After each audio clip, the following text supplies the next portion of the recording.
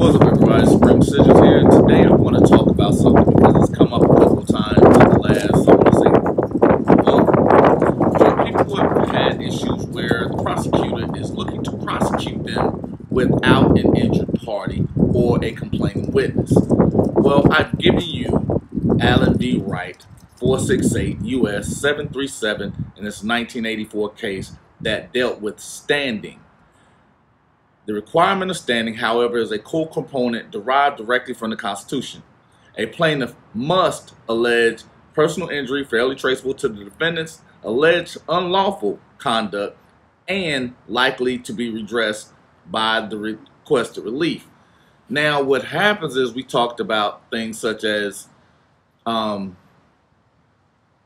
traffic stops, where there is no injured party, and why traffic court as a non-court of record or an administrative court is one of those where it has to be dismissed if you're challenging the fact that there is no complaining witness. And there are other cases that I'm gonna go to, but I'm gonna do something that most of you are not very familiar with, because I'm gonna give you a case today, and it's Elk Grove United School District versus Nudu 542 U.S. 1, 2004.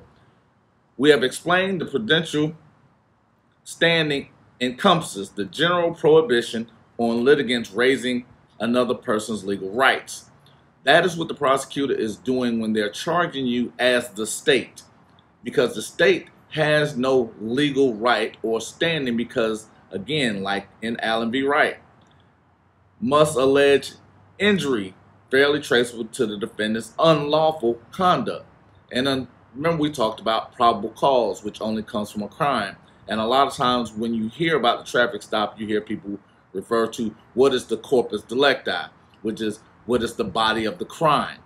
So there must be an injury fairly traceable to the actions of the defendant's unlawful conduct. So there are a lot of nuances in there that deal with the biggest words in law, which are if, and, or, because there must be something else.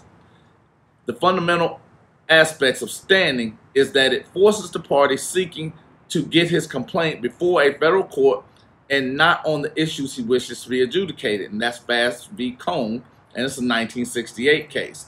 But it also, if a plaintiff lacks standing, then all courts are legally, constitutionally incapable of proceeding, because courts only adjudicate justiciable controversies. And this comes from United States v.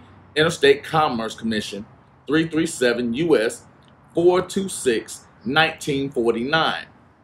Now, you're not going to hear that often because no one wants to take away the revenue generation possibilities of the lack of standing. And remember, any right that you're wishing to assert must be done in writing, and you must assert it.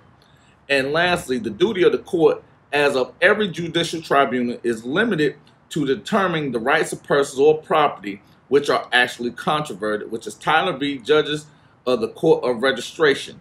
Now, I've done this case a couple times before, but I want you to understand that. Rath v. Selden, it's a 1975 case.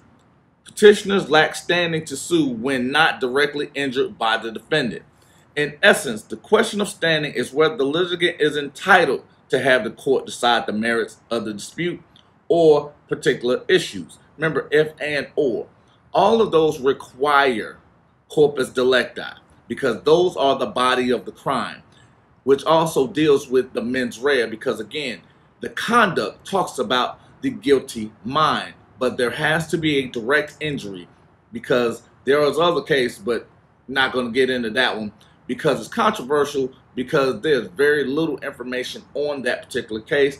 I'll give it to you guys later. That is something that I'll actually deal with in the masterclass. So if you haven't signed up for that, sign up for it, because this is where the rubber meets the road, and it starts to separate those that are actually in this to truly get better, to learn, and become more effective at the things that they're doing. So remember, a prosecutor cannot raise a standing or raise a case without a complaining witness, which is also brings up motions of dismissal, because if there is no complaining witness, there is no injury, there is no adjudication. And we dealt with that. Why?